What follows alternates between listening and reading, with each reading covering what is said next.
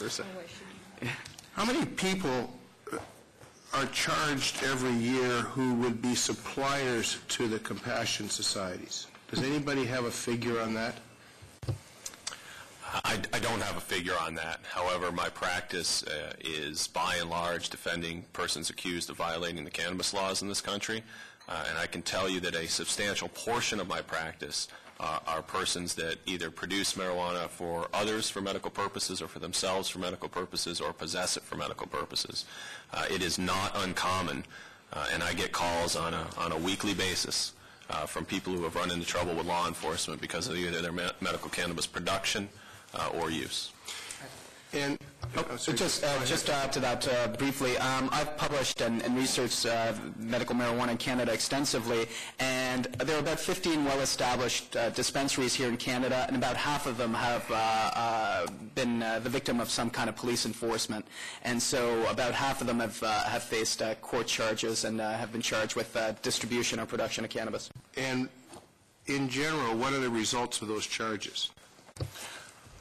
Well, I can tell you on behalf of my clients, I've had some significant successes. I've mentioned the case of Mr. Barron receiving an absolute discharge for his production. It is not uncommon currently for you to go into court, and typically you'll enter a guilty plea if you're a medical cannabis producer for yourself or for others, and you'll put the facts in at a sentencing hearing because that's what sentencing hearings are for. They're for the judge to view the circumstances of the offense and the offender.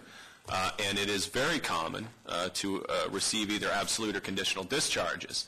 Now, I can tell you this legislation absolutely and completely takes that off the table because the penalty, the maximum penalty for production goes from 7 years to 14 years, making these offenses no longer eligible for discharges at all, much less the impact of the mandatory sentences themselves. No legitimate dispensary in Canada has ever been successfully prosecuted. This changes completely under Bill C-15. Okay. You had one person who was charged with 1,000 plants. Yes, that's correct. Mr. Barron was. That's a lot of plants. It is. I mean, that's. Well, if we were, I'm trying to get some sense here. First of all, I mean, I think this is a stupid bill.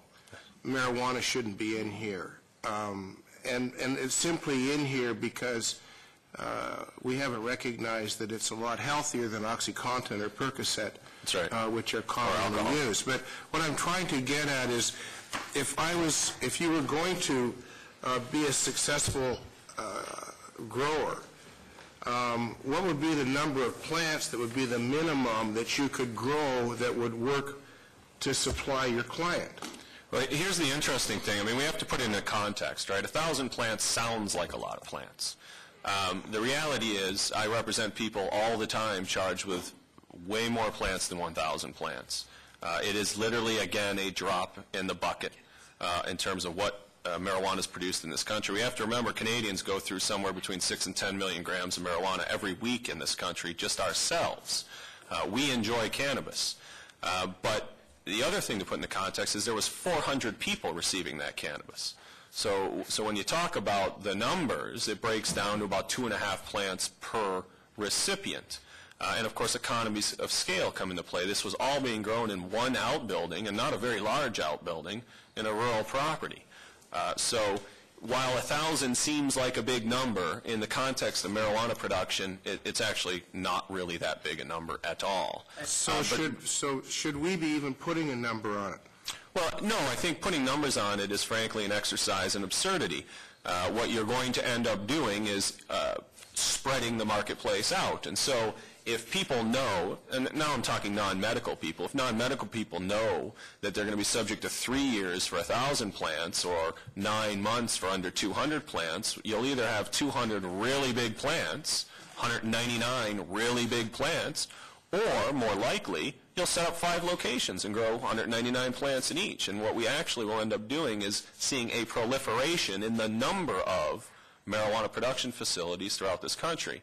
It's exactly the opposite result than I think we all want to achieve, which is to get these production facilities out of suburbs and out of basements, and let's grow this plant where we grow all our other plants, on farms and in greenhouses, so that we don't have to worry about the problems that are allegedly associated with marijuana grow-ops. If I could just add shortly, Mr. Barron, the time that he was arrested, was the sole producer for the Vancouver Island Compassion Society. It was our sole supply for 400 members.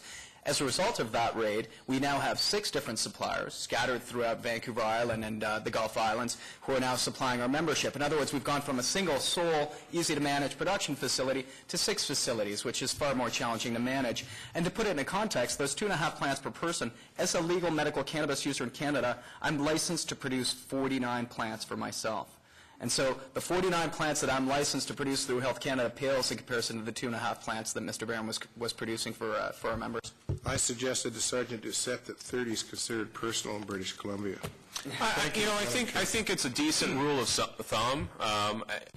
What I think, if this committee is going to pass this legislation, and I urge it not to, but if this legislation is going to pass, the best thing to do to protect medical marijuana users, providers, and distributors is to simply add an exemption taking medical marijuana not just out of the mandatory minimum sentences, but out of the CDSA entirely.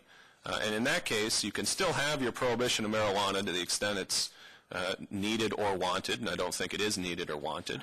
But at least we're not going to be jailing, arresting, and incarcerating people that are doing this for compassionate purposes and to help people that are struggling with illness. And they would have a license.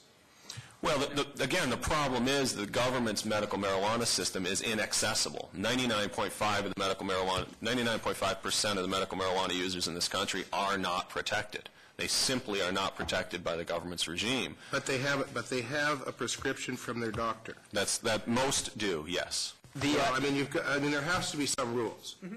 The state of Oregon and a number of U.S. medical marijuana states, and there are 13 states that have legalized medical cannabis use in the U.S. now, including California that has tens of thousands of dispensaries, literally.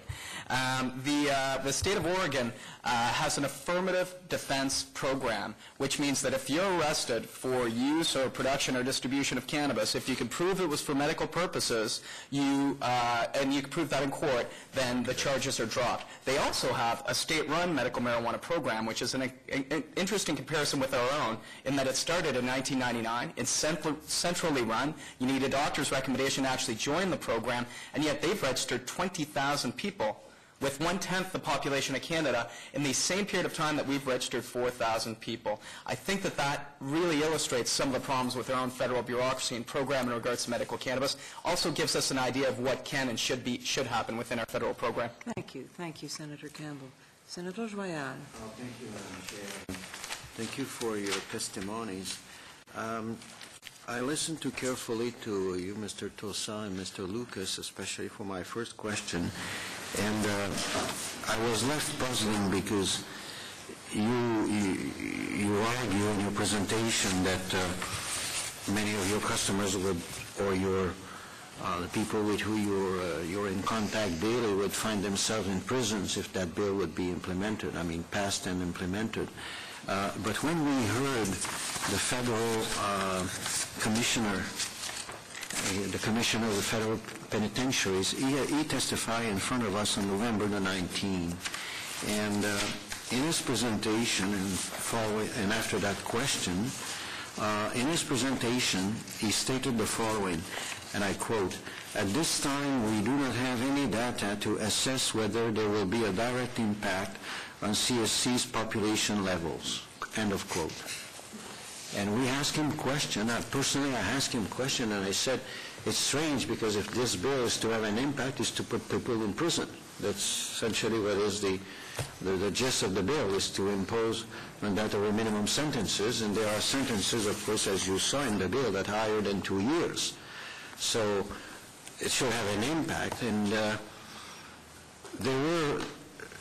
his answers was very elusive, and I will use a very diplomatic word here. In other words, he didn't want to commit himself that the bill would have a financial impact on the number of people in prison, and hence the cost that this bill would entail.